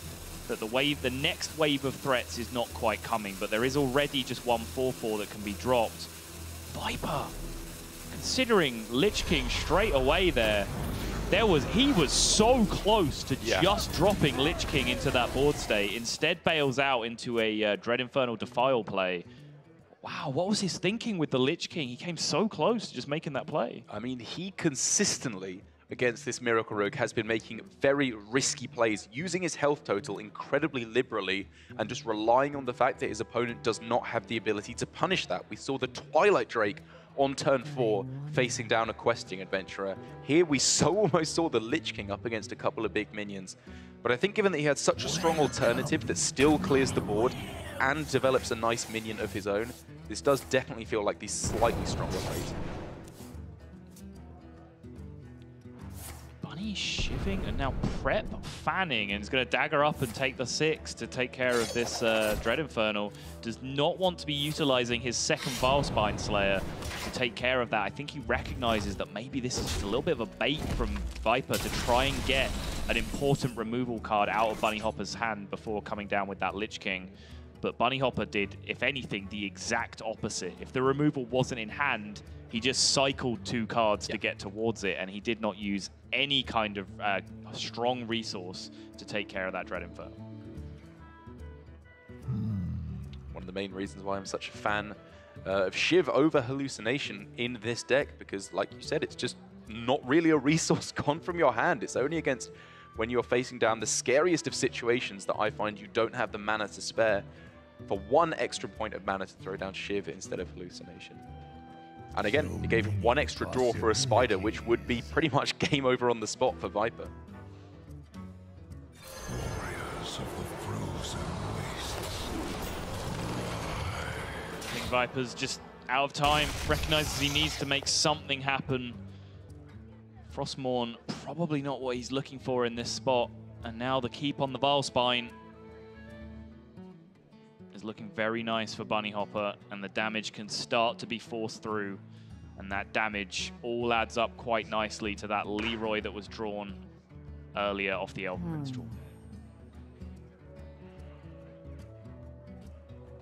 This turn, I still think, demands a lot of thinking from Bunnyhoppor because outside of the obvious play of Galderay Strider into Vilespine... I'm a big fan of the obvious play this turn. I'm fascinated to hear the rest of this sentence, Derek. Hellfire Defile? Okay, sure. It's something to consider. I definitely agree this is the right play to go for because the majority of the time, your opponent simply does not have it. And even when they do, they can't develop anything all too scary outside of it, beside a Hooked Reaver, against which you have multiple draws for lethal on the spot in either Cold Blood or Eviscerate. That looked very much like a Cold Blood to me. Bunnyhoppor makes the aggressive play, gets punished by the exact worst case scenario, and as you said, still had the lethal outs anyway, picked it up. Bunnyhoppor is not letting go of this series. He's not letting go of the chance to be a champion. He is going to square this series up 2-2 now. They're going all the way to Game 5. The two players who have played the most combined amount of time of Hearthstone throughout this tournament, they're not letting up. They're going to play until the building shuts. They are indeed, but I think they'd have a hard time kicking this audience out during this game. They are so invested to see who ends up advancing through to the finals, and what a way for it to end up here. Both players on their deck that's been the weakest for them throughout this series, and while I would argue their play has been very strong with it throughout the tournament, even Warlock for both Bunnyhoppor and Viper is their final hurdle to meeting A3650 in the finals. Yeah, and I feel like a broken record at this point, but so many series, the series that I've been most involved in watching backstage and the series that we've been casting, this seems to have just been a recurring theme. Even Lock having to scrape and scrounge and just try and find a victory wherever it could. The win rate has been okay throughout the tournament, but it seems the series that we're following around tend to be the ones where even Warlock looks a little bit underpowered against the matchups that it has to face. Well, good news for fans of even Lock winning. It's going to have to, because it's a mirror match. It's deciding who is going through to be our finalist here at HCT Summer. Viper here on the coin. Mountain Giant ready to go in hand on turn 3. And while we have been lauding them for their creative play with this deck, not relying on taps turn 1 and 2, is there any world in which he doesn't go Giant on turn 3? Not many. There is one in which Bunnyhoppor is able to disrupt it with a play of his own, Stubborn Gastropod or Doomsayer being the options that can do that. But it's actually Viper that picks up the Stubborn Gastropod as well, whereas Bunnyhoppor has no such disruption. But yeah, I would expect both players tapping through here, because this, at least up until turn 4, turn 5, is a very formulaic matchup. It will be played out almost the same way every single time. There is that Gastropod, though, from the Bunny. That could be so pivotal here for Bunny, and I think he knows how good it is when he is always going to be one turn behind playing his own Mountain Giant. We saw him throw away Twilight Drake from his starting hand, I believe. One of the key threats against even Warlock against pretty much any deck. Tap on 2, and then it'll be next turn. He's looking to line up that tap and that Stubborn Gastropod to deny the potential turn 3 Giant from Viper.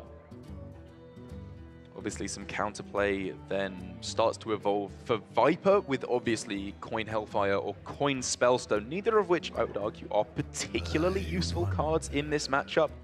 But the important factor is that that then passes initiative back over to Bunnyhoppor to play his own giant first if he were to find it, which is so crucial in this matchup. Right.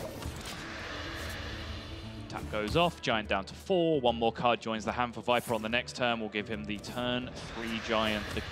The play that was just a myth, a legend, up until Gen Greymane entered the format. Is a now very distinct possibility, and it's a distinct possibility that Bunnyhoppor's going to look to play around with this Stubborn Gastropod, the recent tech addition to the Even Warlock deck, and the tech addition that both of these players, of course, we've said it a bunch of times, mirrored lineups. They both have it in there. And Viper, this is not what he wanted to see on the other side of the board here, because now there is just a window that Bunnyhoppor can use to seize initiative if he picks up exactly a big threat, exactly Mountain Giant on the following turn. It's almost like the memes write themselves, just who would win, one giant mountainous beast or one Shelly boy.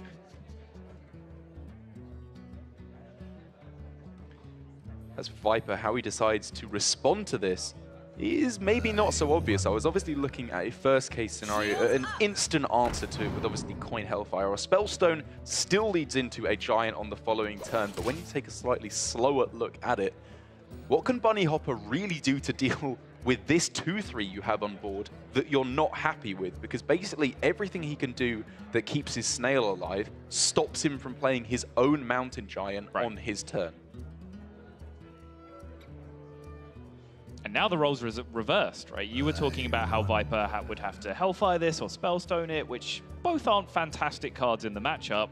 Well, Bunnyhoppor can now has that same dynamic where he can, if he wants, Spellstone this 2-3 and keep his Gastropod alive for the future, but he's still not anywhere closer to finding a big threat of his own to drop. He is buying these turns of tempo, but what good is it if he doesn't have the minion to seize the board with afterwards? I think this is still the way to go, though, because it's the same situation where anything Viper can do on his following turn to deal with this snail that isn't playing exactly a Mountain Giant is good for Viper. He's very happy with that outcome. Or is good for Bunnyhoppor, sorry. And it does still give him those extra couple of turns to find a Mountain Giant. We could even see tap on the following turn for Bunnyhoppor as he's only at 8 cards in hand.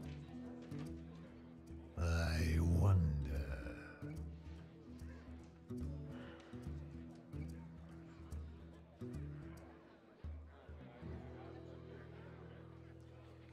As Viper could be tempted to try and again just set up a board that's difficult for his opponent to fight back against without delaying his own development in something like Gastropod into Acidic Swamp Ooze.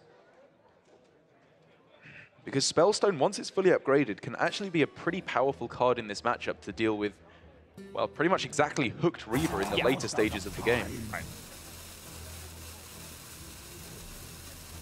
Getting a fully upgraded Spellstone in this deck in particular, though, is not trivial. It's got to line up quite nicely. As I said, Hellfire is not a card that you're just snap casting too often. There's very few perfect board states to hit with it in the mirror match. So you're down to those, Vulgar Homunculus that you have to line up. Whew. And there we go. Mountain Giant located for Bunnyhoppor. Those 2 extra turns of tempo that he's now bought has enabled him to seize the initiative in this matchup with a Mountain Giant of his own. And you see exactly why what looked like a really strange tech inclusion when it was started making the rounds maybe 2-3 weeks ago. The Stubborn Gastropod started entering decks. People were like, what on earth is that thing doing in there? But now you see the single-handed power of that card in the mirror matchup. Absolutely. And the power of getting it down first after Bunnyhoppor seems to win the tussle, despite the fact he was going first, which, oddly enough, going against all Hearthstone rules generally means you are the last person to develop your Mountain Giant. Yeah, because that makes sense, right? Because why not? Yeah. Yeah, for money, getting that Giant down first is going to be a fantastic way to start piling on the pressure towards his opponent. But then the question becomes once again, is that something you really want to do here? Does he want to turn the game super aggressive because he will be afraid of Hooked Reaver? Is there anything that he will consider, I don't know, that makes him more inclined to go face? The Black Knight in his hand is something that will definitely leave him more inclined to go face. If Hooked Reaver comes down as the last line of defense for Viper, he can just instantly snipe it with that Black Knight.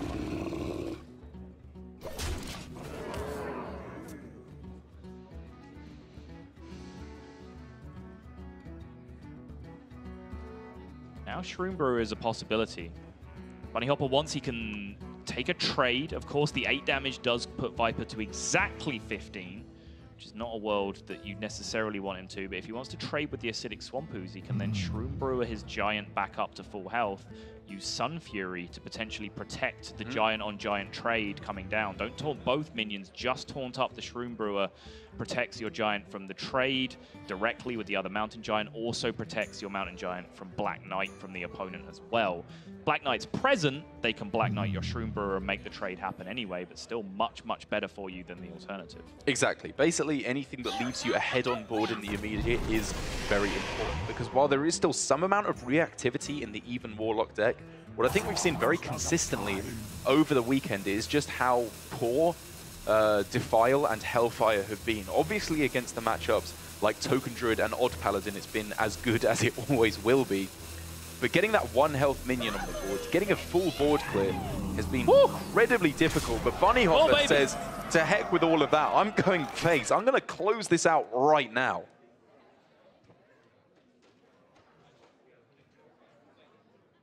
By the way, if the play was going to happen with the trade and the reheal on the Mountain Giant, this is much better than doing it with the Sun Fury, doing it this way around with the Homunculus. Right. Obviously, he went face, but this way, the Black Knight hits the absolute minimum target. It hits a 2/4 taunt, as opposed to hitting a 4/4 taunt if you'd have done it with the Sun Fury Protector. But the face attack is just a whole different story entirely. I said Bunnyhoppor with Black Knight in hand probably isn't too fearful of a Hooked Reaver coming down in the near future.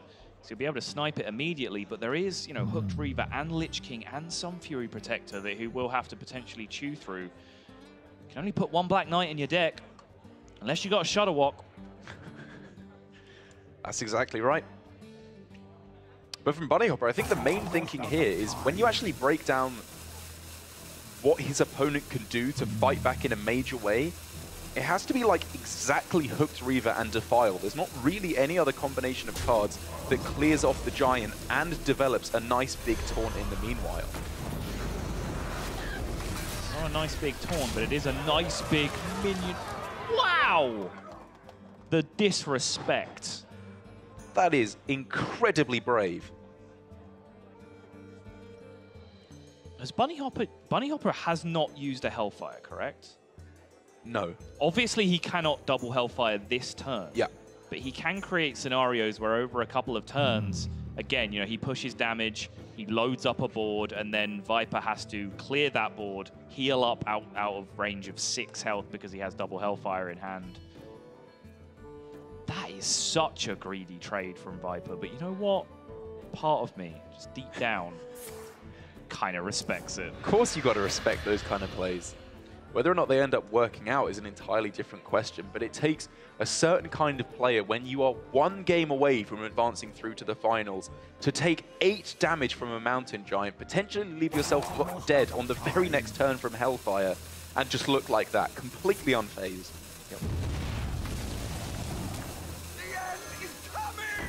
This is creative as well, because now, if Viper wants to keep initiative here, he can't do it. Well, it's very difficult for him to do that because he can't really commit mana to dealing with the Doomsayer and heal up himself and maintain a board presence. Yeah, it's going to have to be something like Shroom Brewer to face and then just pass. Right. Because if he just like tries to play Defile here just to take care of the 0/7, well, then your opponent still has a Mountain Giant, and Bunnyhoppor will quite happily still have a Mountain Giant. How aggressive he's been. They've been playing a pretty extensive game of Mountain Giant Chicken for this entire mirror. It started off with who was going to get to play it first with the Stubborn Gastropod. Then they both got them in play, and the game of Chicken commenced to who was going to trade first. Viper took the most stubborn line imaginable, but now Bunnyhoppor with this super creative Doomsayer line has put Viper in a real mess here. Because remember, Viper has to be so scared of that second Hellfire from hand. It was uncastable from Bunnyhoppor on the previous turn. He couldn't double Hellfire. And this, I think, is a play we've seen a few times so far here at these Summer Champs. As Viper ends up taking one more damage on his Red Infernal than I think was necessary. But basically, the upshot of it is that for Viper, he's in a situation where he's still under a very large amount of pressure. Yeah, with only a 6-1 on board, Bunnyhoppor's entitled to be able to deal with this quite comfortably, but the Defile is going to be necessary here to take care of it, and then how much can you develop alongside that? Not a great deal. Just dropping Skulking Geist, Black Knight, Gen Greymane, I guess is the most aggressive option he can go with, so that's what it's going to end up being. He is going to continue to threaten lethal at least. And I think this is just exactly what Bunnyhoppor needs to do now. He's realized his advantage doesn't necessarily lie in board control or card advantage, it's health advantage, which is generally not the best metric for who's in the lead in Hearthstone. But in this instance for Bunnyhoppor, what it is going to allow him to do is make Viper just play really weird. He's not going to be able to develop the best threat he wants to every turn. He is just not allowed to play Lich King here, because then all of a sudden Spellbreaker or the Black Knight and he is dead on the spot. So many possibilities.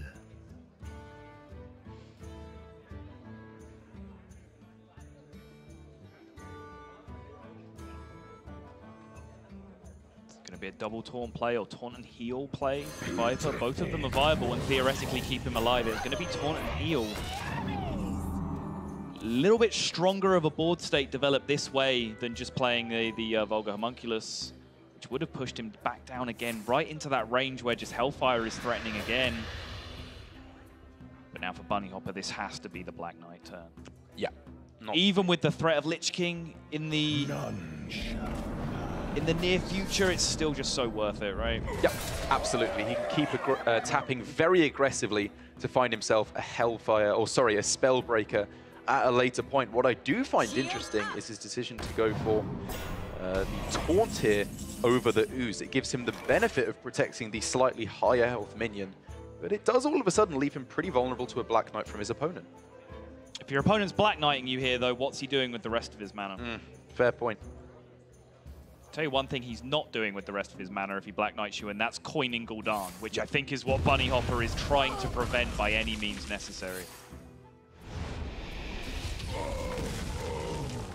As Viper has somehow managed to find a window despite Bunnyhoppor's relentless onslaught, where he is able to hear, clear, and try to seize initiative with this Doomsayer, which could be so pivotal if he can manage to stick the Lich King on an empty board. That's when things start to really turn around for him.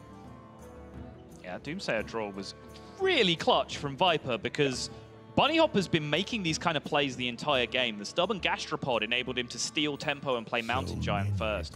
Mid-game plays did kind of the same thing. And now here, the play where he forced his opponent to not coin Gul'dan by loading up so much power gave him the opportunity to drop Bloodreaver Gul'dan first. But Viper had the counterplay locked up with that Doomsayer draw, dropping it here. Now Bunnyhoppor can still play Bloodreaver Gul'dan. It is a legal play, and he is still going to go ahead and do it because this still increases his clock by 1 turn. All he now has to do is ping that face twice, and all he's giving up to the board is 1 Vulgar Homunculus. He is indeed, and looking at Bunnyhoppor's thinking here, his opponent had gained the right to play Lich King on that turn, and Bunnyhoppor all of a sudden has ripped it away once again, whilst we can obviously see no Hellfire available for Bunnyhoppor. Viper is thinking, if I don't start developing a board now, I'm never going to win. I'm just going to take the risk that he has no damage at all. It's not healing from the Death Knight. Sorry, from the Lich King. Which means Viper is smack out of healing in hand. And yeah, I think Bunnyhoppor was pleased, if anything, to see Lich King come down that turn. He just wanted anything but Gul'dan to hit the board that turn from Viper. And now at 18, Bunnyhoppor goes up to 21. Is Bunnyhoppor worrying about lethal outs coming from his opponent here? It's definitely something to consider in this scenario. 10 damage on the board is pretty scary indeed, but I think here, in this scenario, he knows there's pretty much no way he's dead on this turn.